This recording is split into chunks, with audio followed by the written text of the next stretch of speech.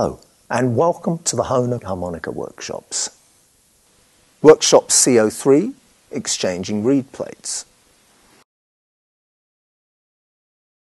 Replacement reed plates are available for all Hohner chromatic harmonica models. You can obtain them from your local music retailer or online from the Hohner C shop. The only tool that you require to perform this operation is the screwdriver. You'll need both ends of it. The first step is to remove the covers, loosen the cover plate screws.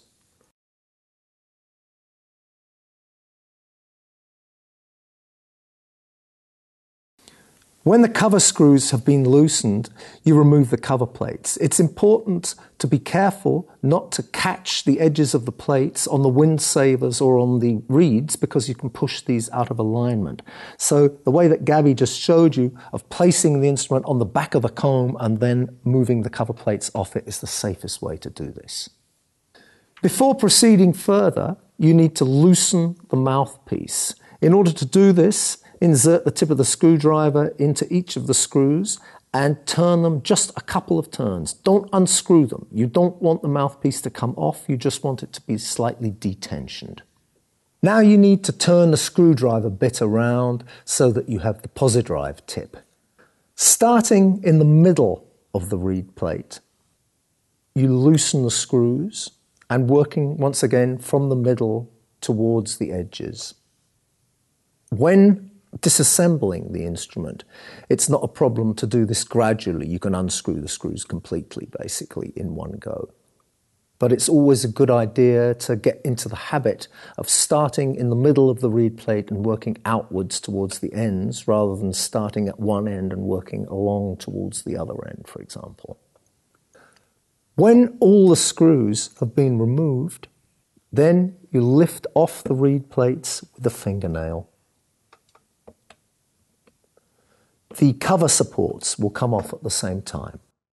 So, with the exception of the mouthpiece, you have now completely disassembled the harmonica. One thing that you have to watch out for at this stage is not to knock the instrument, because it's very easy for the slide spring to jump out of its mounting, and you do not want that to happen.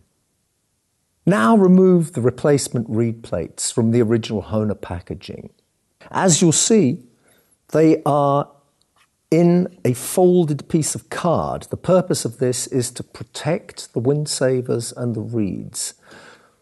With all these operations, you have to be careful not to knock the wind savers and not to knock the reeds, because you can easily push them out of alignment.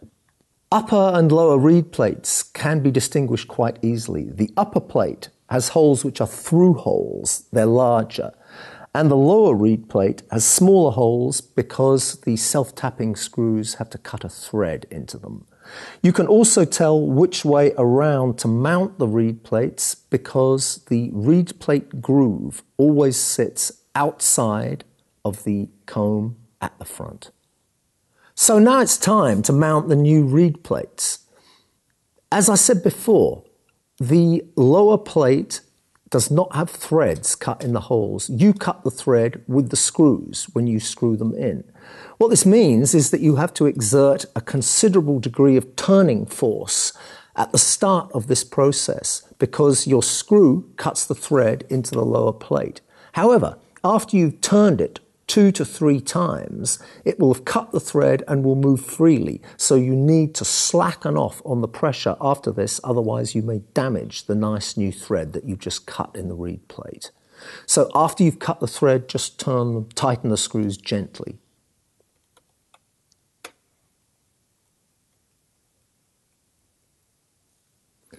Once again, we start at the outside edges of the reed plate and insert the screws left and right at the back to fix the reed plate in position, not tightening them completely, just cutting the thread and turning them in. And then we start in the middle of the plate and work towards the outer ends.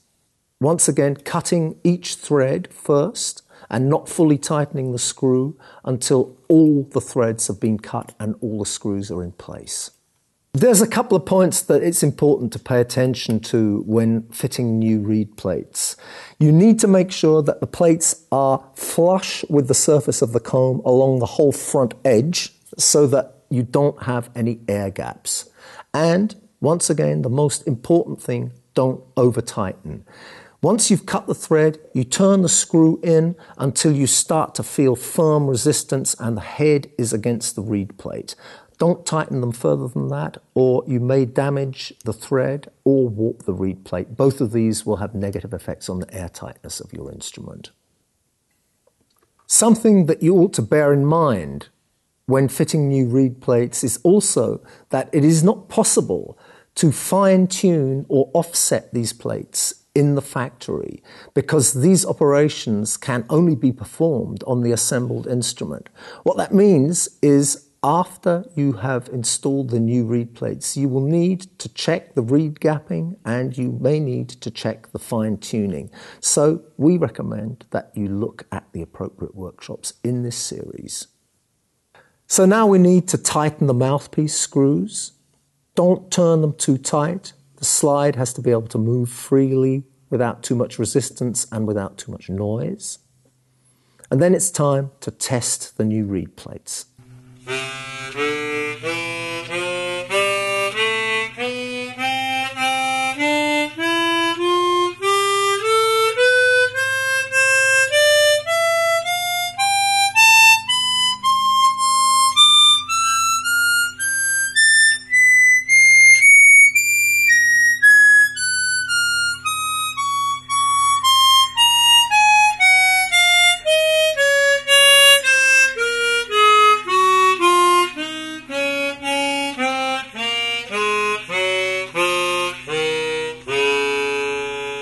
So now it's time to put the cover supports back in place. Just push them in.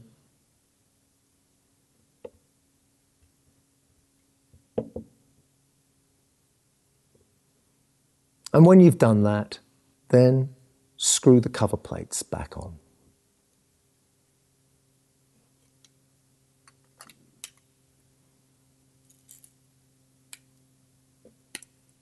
Gubby is putting the one screw in like that to position the first cover plate.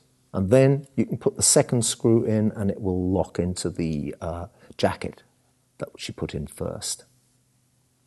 And then one repeats the process at the other end of the instrument.